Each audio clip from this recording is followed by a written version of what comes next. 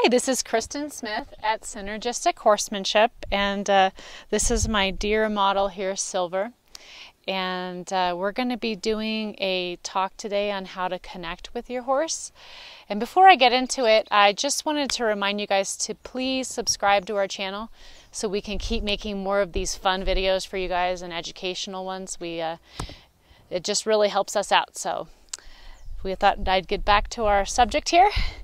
I chose Silver today because he is actually an earth element horse, which means he already wants to bond deeply and have deep connections. So he's a pretty good one for us to show you how you connect with your horse.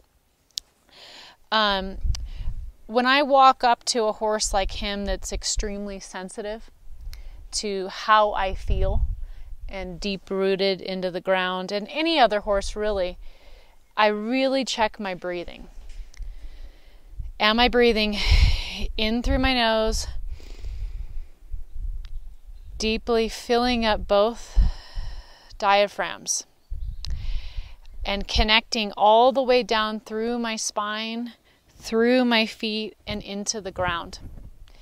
It's really important that I connect with the earth before I come up to my horse so that I am centered and in a good, positive, relaxed light.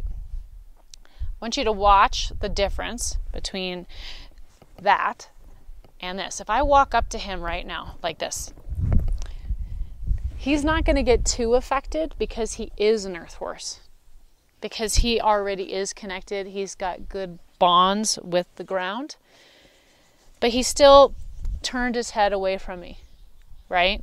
And you notice he's not cuddling with me the way he was previous. Not that I want all my horses to cuddle, because some horses will take it too far, but I'm going to change the way. Now he's going to try to cuddle with Cindy because I'm uncuddleable. Hi, buddy. Hi. It's okay. So I just walked up to him abruptly. You guys saw that he wouldn't cuddle with me. Right now he's kind of looking at me like, can I come? Can I not come? Right? What is my status going to be? This time I'm going to work on lowering my energy, breathing in through my nose, out through my mouth. You can already see him releasing the moment I took my energy down, right? He kind of knows the place that I'm going to go into. He's going to start to fall asleep and relax. And with each step I take towards him, I'm going to keep my breath calm and quiet and inviting.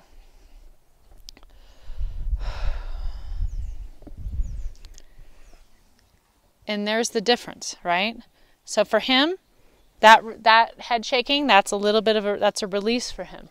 Right? He always does that. He always does that right before he licks and chews. He's going to eat my cords because he likes to put everything in his mouth. This is a very oral horse. I just know that about him. That's not him being naughty. That's just him processing. Yeah, and he'll get his nose all the way down to the ground. And I breathe in through my nose and out through my mouth. And just let him relax with me. In through my nose and out through my mouth. Now some horses really struggle with you putting your hand right here, right? It's a really vulnerable spot. And for him, you saw he's licking and chewing. He's backing away from it. But I'm going to stay centered. I'm going to stay centered in my breathing. And I literally feel tingling through the bottom of my feet, connecting. And right now is a really high energy time because we're feeding. To breathe in through my nose and out through my mouth. And connect with his soul, literally. And just say, stay here. In through my nose and out through my mouth. Getting him to trust that when I touch him here, that I'm in a really nice, stable place, mentally as well as physically. And you're going to see him slowly relaxing, not caring that Alex just came to feed, And his eyes are going to get more and more gentle as I stay with him.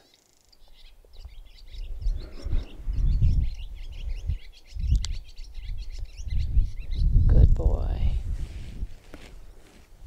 And that's him going, I don't know if I should be having dinner. And sometimes they'll get uncomfortable with you being this on top of them, right? Because remember, they can't see you right here. This is a very vulnerable place for a horse. Extremely vulnerable, but I just stay with it and I just say, you're okay. A lot of times, you guys will see me approach a horse and you're on, the people that take lessons with me, you know, and I'll come up, touch here, but then I also check in right here. I'll put my hand right here. There's a lot of biorhythms that come through this part of the body. And you can get a lot of really nice releases. Now, if a horse trusts you the way he trusts me, I'll feel that there's no bubble around the outside of it. When a horse is really guarded, you'll actually feel an energy bubble. And you can't touch there. You have to kind of wait for the energy bubble to push you out and allow you in. Hey. So here on this horse, as I'm coming in, I don't feel that. I feel total relaxation. So I put one hand here and one end up here, because there's a lot of meridians that go through here. This is the, heart chakra, right? And so we're talking about connecting to our horse's heart and their soul. So I sit here, there you go, and I breathe really deep. And I can actually feel him inviting me inside. I'm just going to walk with him. That's just him trying to get comfortable, him trying to figure out where I need to be. But at no point am I going to raise my energy, because I understand he's inviting me into his space, right? He has to be vulnerable to be in this position with me.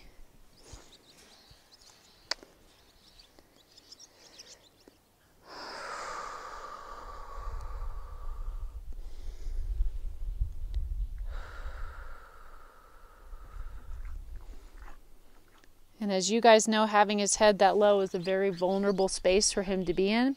And you can see the licking and chewing and closing of his eyes. Now I'm going to go back to not talking so you guys can see the release.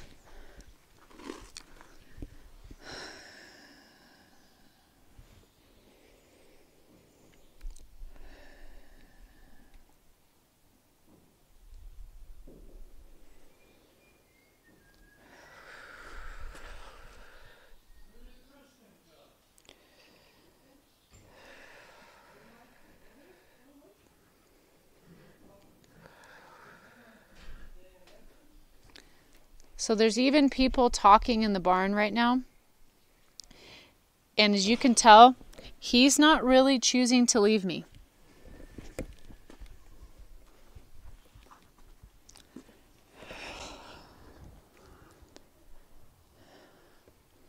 He'll take a couple steps forward, which is pretty impressive, right? Because he knows it's dinner time and his food's inside.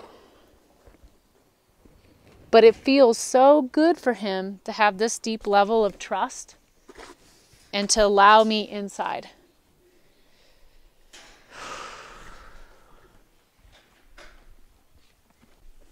There we go.